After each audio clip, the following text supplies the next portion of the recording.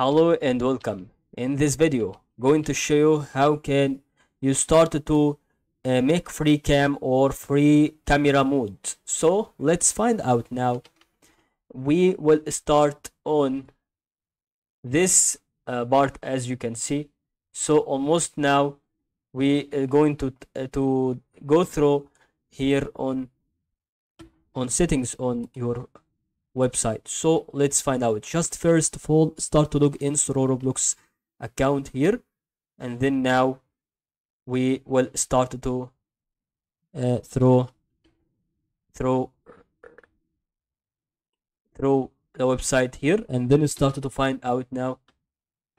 That is absolutely to go through the part which is going to be about free or gear icon on the top. Click on settings here, and now we're gonna find out now this part, by the way. So however, we're going to click on privacy. Once you click on privacy, you can be allowed to use camera to animate your avatar with your movement, so your video will not be shared on Roblox to another user. The green dot indicates the Roblox is using your camera. So, and now we can click on this, and this enabled to allow your camera through your Roblox. So avatar, okay, animate your avatar with your Roblox, and okay. So almost you move in front of your camera,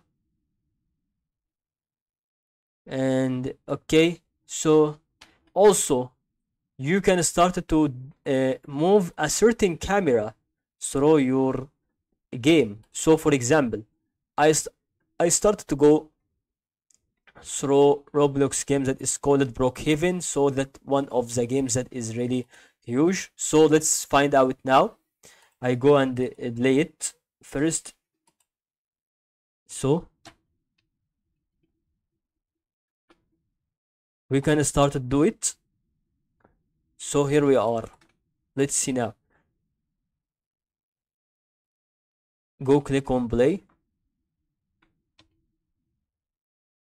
and then you can start to scroll forward or back through this one. So that is almost what I am really talking about. And then also you can start to click on settings on any game by going to click on here, and then you can see now sometimes camera mode is going to be default, or camera toggle, or follow, or classic.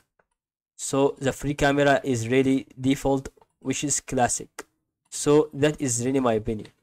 So that is really about to get okay. This is giving you limited about this one, or maybe like this. That is all.